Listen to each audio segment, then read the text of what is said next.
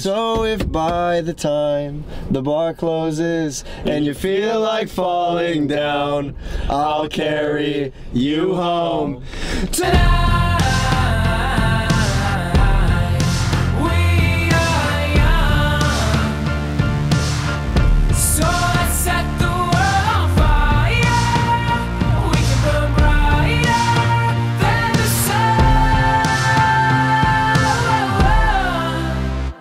No, I know that I'm not all that you got. I guess that I just thought maybe we could find new ways to fall apart. But our friends are back, so let's raise a toast. 'Cause I found someone to carry me home tonight.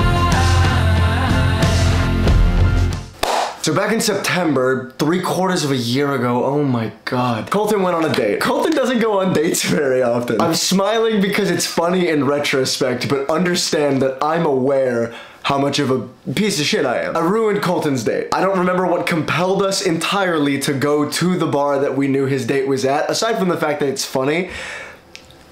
I think it was just because it's funny. But one thing led to another. I'm gonna let Connor tell you the story after Colton tried to tell the story and just fucked it up. Colton, you can't tell a story to save your life, bro. Anyway, here's one of the more memorable nights I've had in Laguna. Or I don't remember it. They You told the story so fucking bad. Connor, can you please? Because Colton, you just butchered it. No, it's not that he butchered it, it's that he wasn't in our car. Our car was a fucking nightmare. I was driving Colton's car. You know how when somebody has a sore throat and they need the world to know that they have a sore throat? I'm brave, okay, but I'm not that brave. Tony starts freaking out. He thinks that he has been drunk.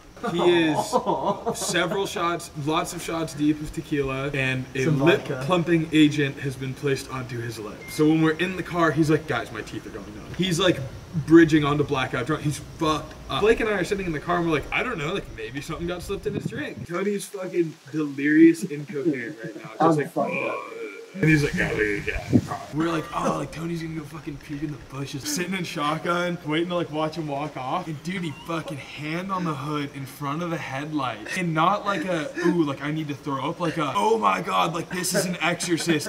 It's all coming up right now. He's dry heaving in the middle of the street in front of her house as Colton's saying goodbye, giving her the goodnight kiss. And I'm sitting there horrified. I don't remember this. I don't remember you being up in front of my car. I go, dude, just yak in my car. I forgot about that. Dude, I don't fucking care. Throw up in my car. I don't care. We'll clean it. It obliterated absolutely fucking Hiroshima my date. Like I didn't know you were mad at me. I didn't know that you were. I was furious. I don't remember this at all. You're so angry. Were you sitting in the back seat with me? Oh yeah. Did we have conversation? Yeah, about you wanting to go to Del Taco, and I said we're not going to fucking Del Taco. And then we're sitting in the Del Taco drive-thru. Who took the bomb?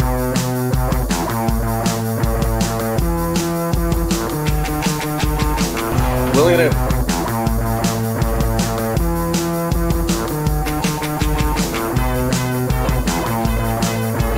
I just sprinted and dive rolled into this automobile. I didn't film it. I'm bad at being a YouTuber. Okay, let's go get drunk.